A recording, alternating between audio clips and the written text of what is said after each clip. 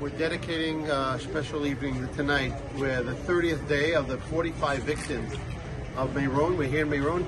Dovi, just explain where this is the road going down. This is the path where the thousands of people are being pushed down, coming down. It was slippery, area, very slippery. and around this corner, all the way down the stairs, where actually the crushing took place.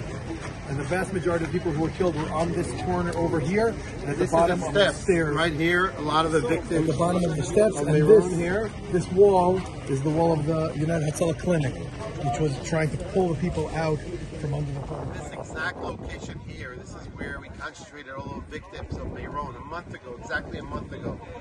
And we're now going to dedicate special medical supplies, trauma equipment, and defibrillators in memory of each one of these victims.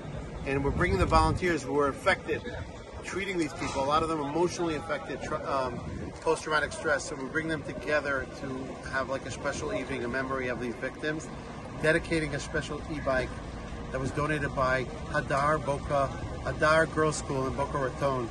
We dedicate a special e-bike in memory of Donnie Morris, and other equipment like an ambulance, ambi-cycle that was donated by the Cholmensky family in Miami.